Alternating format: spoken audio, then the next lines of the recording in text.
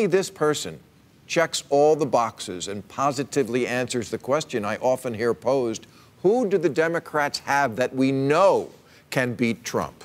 And there really is only one answer to that. The only person who is a sure thing is Oprah Winfrey. What matters is Oprah alone checks all the boxes that a Democrat needs to win. One, it is crucial to energize the African-American base. Oprah? Yeah.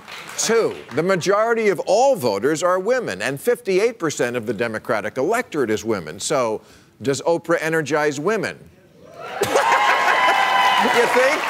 I think we have an artist's rendering of a polling place on Election Day with Oprah on the ballot. Three, Oprah doesn't scare white men. There really is no underestimating the value of celebrity in modern American politics, and that's the final box that Oprah checks. I know some voters don't want a celebrity president. It's not the way it's supposed to be. It's not the way I'd like it to be.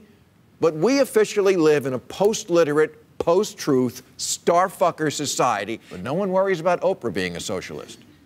Have you seen the home in Montecito? But this is not an open letter to Oprah. I know she isn't running, and I'm not begging her to. That would be for someone else to do.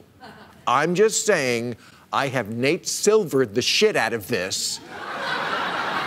And I am telling you that at this particular moment in history, in this particular election year, she is the only candidate who's a sure thing winner for the Democrats. No pressure.